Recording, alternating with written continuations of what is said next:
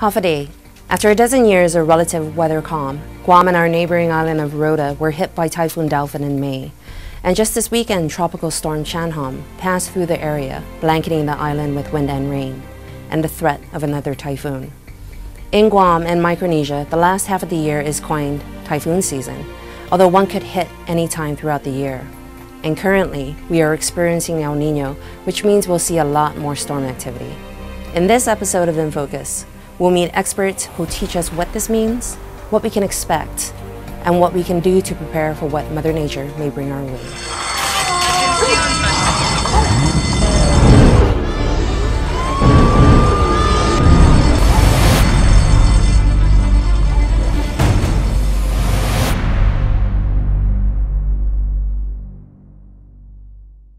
We don't have an official typhoon season, but for the most part you could say it's from the middle 15th of July to the 15th of December. But our typhoon season is heavily modulated by whether we're in an El Nino or a La Nina. If we're in an El Nino, it shifts the location where typhoons develop, and it shifts it to the east of us. And because of the spin of the earth and the shape of the earth, typhoons want to move from the southeast to the northwest. And as they move from the southeast to the northwest, if they're east of us, southeast of us, they're going to move right toward the Mariana Islands. So you can see, as long as we're in El Nino periods, we can see a lot of storm activity, like we did in the 1990s. And when we're in La Nina periods, you don't see very much, like we've seen over the last decade. So it's been fairly quiet over the last decade. So there are long periods where we don't have typhoons, and there's long periods where we have a lot of typhoon activity. We've been in a La Nina pattern for the most part since the early 2000s, right since Pongsana really, which hit us in December of 2002. Typhoon Karen swept across the island of Guam with disastrous fury. Winds of over 207 miles an hour were recorded. In the early 1960s, Guam was hit by a couple of typhoons, Karen and Olive, that would damage about 90% of structures on island. Super Typhoon Karen was in 1962, and Typhoon Olive followed in '63, prompting the United States Congress to pass the Rehabilitation Act, which would revolutionize the way people thought about how they built their homes and the territory's mandated construction methods. You know, the strongest storm that we have on history documented is Typhoon Karen, and that hit in November 1962. Of course, most of the island was wooden, and in those kind of dollars, I think it did about $250 million worth of damage. I remember back in the 60s, I was born in the early 60s, and during that time we had Typhoon Karen. And during Typhoon Karen, many of our residents here in the north, all over the island, lived in wooden tin structures with famous Quonset huts and A-frame homes. And back then, of course, after Typhoon Karen, when many homes were destroyed, Derrida was a very small municipality, mostly consisted of farm area. And because we had a lot of space, what happened was construction companies were hired. And one construction company in particular was Kaiser Cement Company. And that's where the creation of the Kaiser housing. Because if you look all over the island, in Pidi and Derrida, we have Kaiser structured homes. And that's the areas around Maria Joa, Weddingale, and all of Liguan Terrace are Kaiser homes. Of course, when they built the development, the building code for Guam started to change. They started to get better quality homes. They were all prefabbed homes, the same way that we're building homes now. You know, I thank our government for assuring that our people are building stronger homes and, continuing to follow the building codes. Our contractors are following the building codes. As infrastructure was hardened, so were many island residents resolve, who time and time again picked up after each storm and resumed life as usual, until the next storm. For those who have lived on island or grew up knowing typhoons, it's instinctive to board up property and make the necessary preparations once storm warnings are issued. Since there has been such a long interval from the last significant typhoon, there may have been those who were caught unaware. You know, Guam hasn't had a really strong typhoon in over 12 years. So of course, those that just, residents that have just moved to Guam, or families that are just starting their own families, young families are trying to build their lives. And when we look about structures that they're ready to build, sometimes we're not really aware of making sure that those structures are going to withstand certain full force of winds, winds such as anything over 100 miles per hour. So, anything less than that would be considered like a banana typhoon, meaning, banana trees will just fall over. We have the rhino beetles that have invaded a lot of trunks, coconut tree trunks. And of course, they've weakened the trees. And when we have weakened trees with heavy winds and a lot of rain, of course, the soils are loosened. And with the winds, being as strong as they have been, they were during Typhoon Dolphin, they just pushed the trees down. So how exactly do we know when a storm happens? When should we prepare? And who is involved in making decisions about conditions of readiness? Just like the National Hurricane Center does, we issue the typhoon watches and warnings. And of course, a watch means we expect damaging winds associated with either a tropical storm or a typhoon within, we say they're possible within the next 48 hours. As the storm moves closer and we have more confidence when we put out a tropical storm or a typhoon warning, that means that we expect damaging winds either associated with the tropical storm or the typhoon. We expect those winds within the next 24 hours. When we go to a watch, the government of Guam will then call a heavy weather briefing, and they will go to a condition 3. So based on our setting the watch, they will get together and the governor will determine when they go to condition of readiness 3. When we set the warning, a few hours later they'll go to condition of readiness 2. Now, we base our watches and warnings on the arrival of winds. That's the meteorological information.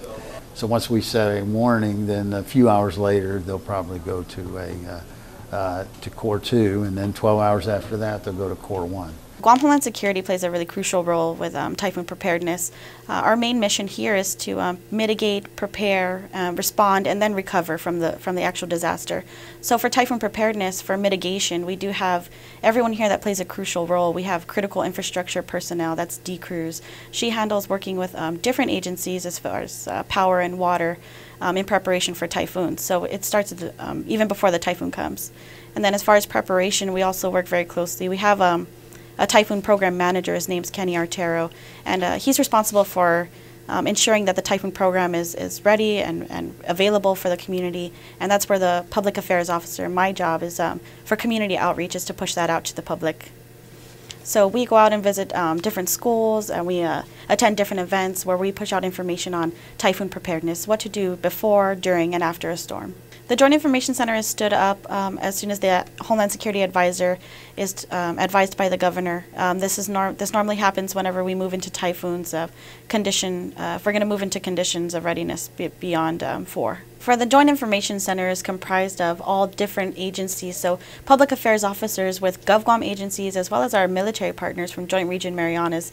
They come into the Joint Information Center, which is staged here at Guam Homeland Security, and we come together to collaborate and push out one voice, one message. That's kind of our mission here. Now the governor and the admiral talk to each other a lot when we're going into these conditions of readiness. In the last few storms, we've actually had the same condition of readiness set for the same time periods. That eliminates a lot of the confusion. On Andersen Air Force Base, weather flight forecasters also pay close watch around the clock for any disturbances.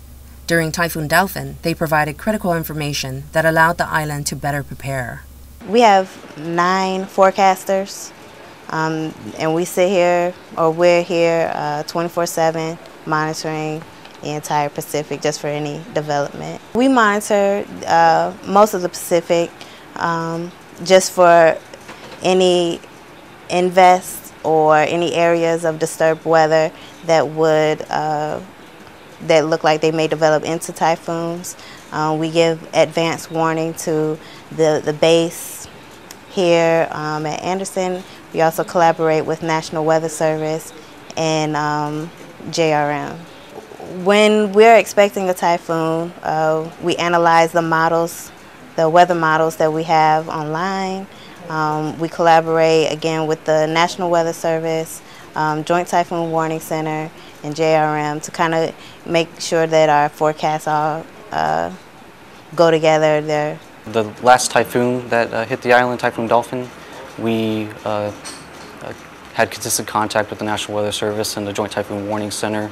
We wanted everyone on the island to know that it was going to be potentially worse than was first forecast earlier on in the day due to where the center of the storm was and the new track that it was taking. Earlier on in the day, the storm was forecasted to go further north than it actually did.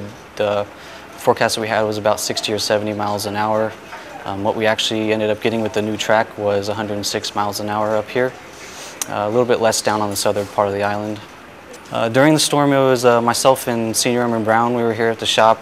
We saw the whole thing on our radar. We reported to the base leadership the different wind speeds that we were recording so that they could change T-cores at the correct times and keeping good contact with the government and the Navy base. The island's village mayors are the pulse of the community. During storms and other disasters, mayors are most residents' lifelines.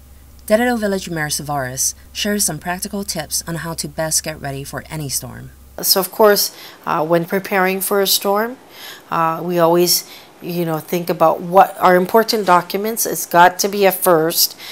Make sure that all important documents, I always think that the safe way to keep it protected is put it in a Ziploc bag. Passports, birth certificates, any, other important documents, shot records, put them in a Ziploc bag because Ziplocs are strong, thick plastic, and then put it in between mattresses or something where it's safe. If you have a cabinet that's a filing cabinet, put it in there so that even if the rain, your roof goes, the documents are going to be dry when you need them. Keep clothing away from windows. If you feel that maybe you're going to have problems if you don't have shutters on your windows, keep anything that you will need, maybe clothing, bedding, mattresses, pillows, away from windows or doors where water may come through. So for food, if you have frozen foods, make sure your freezers are kept shut, because if you keep opening and closing, of course it'll tend to let warm air in and defrost your frozen foods. Keep a lot of canned goods in stock. Another thing that you need to be aware is have a lot of water. Try and hunt to drink soda, sweet drinks during a storm. You want to make sure you have drinking water to hydrate yourselves and your families. Of course, many people nowadays with technology want to always have their phones charged and so that kids can be entertained with their base stations, Xboxes, iPads. But, board games, things that families can do together. If you don't have a board game, make something up. Do family things so that the kids are entertained and don't get restless. Another thing is many years ago after a storm, we found, we had problems with fuel, gas for our cars. Before a storm, when you know a storm is coming, please make sure your car tanks are filled. Because of the multi-organizational approach, the One Guam concerted effort among local, federal, and military partners, we are better able to track and prepare for typhoons. But also as important is the sense of community we have. Our communities are just more resilient when it comes to preparing their families to be in a safe environment as well. Our families stick together. They assure that their families, young and old, are going to be in a safe structure, no matter what the disaster is going to be.